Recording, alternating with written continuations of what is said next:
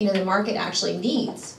And if you couple those two things together such that the recruiting company is essentially incentivized to provide relevant education, that I think that gives us a model for public education in the future.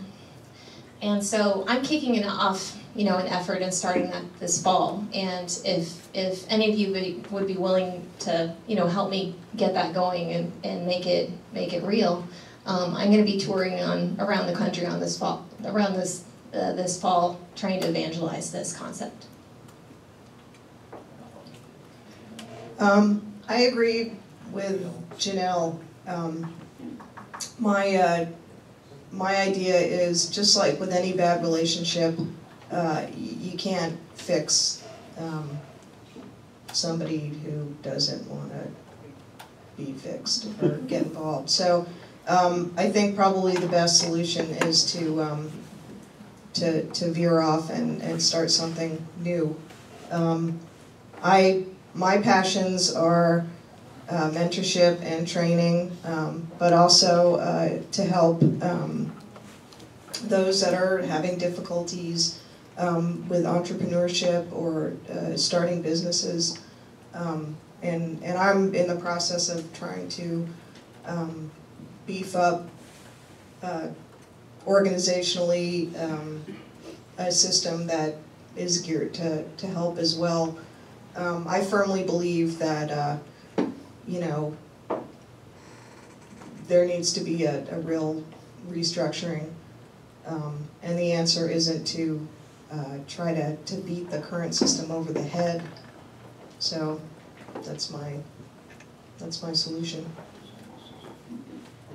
I think for me, it's really probably just back to a simple philosophy. Gandhi tells us, I'll be the change.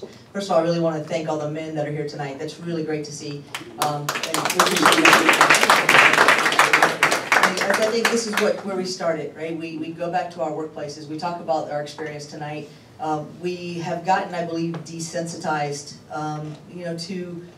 to harsh language, right? We watched the debates and the presidential debate, and we're allowed to say anything on social media, and because of that, we've gotten where it's okay to make derogatory statements about each other, whether it's male or female. And I think we have to stop that, right? We have to step in and say that's not okay. So yeah, I think it's just going back and walking the walk. And making sure this is an issue that we talk about and we're aware of, and we treat each other respectfully. So my advice is give and receive. Look for opportunities where you can, all these different topics we've talked about, take action, do something. There's plenty out there. Understand where the problems are. Offer up solutions. Be role models. I was sharing with Lana on the way here, we are on the radar in Austin to be #1 attractive city for every software company. I would love to see another article that says the best place to work for diversity. It's not just women, it's diversity across the board. That's what I'm passionate about, and if I could quit my daytime job and focus on this, I would do it. But I try to say, get involved. What can I do to help? And get involved to help someone, and plug yourself in too. Where are you getting advice and help to help you in some of the areas we talked about too? So give and receive. Thank you all. This has been fantastic. Thank you for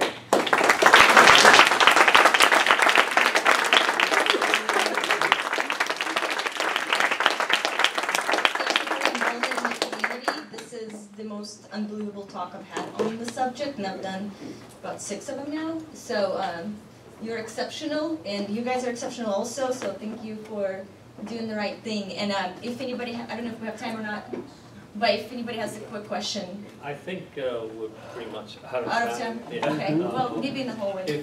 But you're welcome to stick around afterwards and chat with the panelists a little bit. I want to thank everybody for coming here tonight. This is really exciting for us to see so many new faces, and I hope you will come back, like I mentioned, and attend some of our other programs.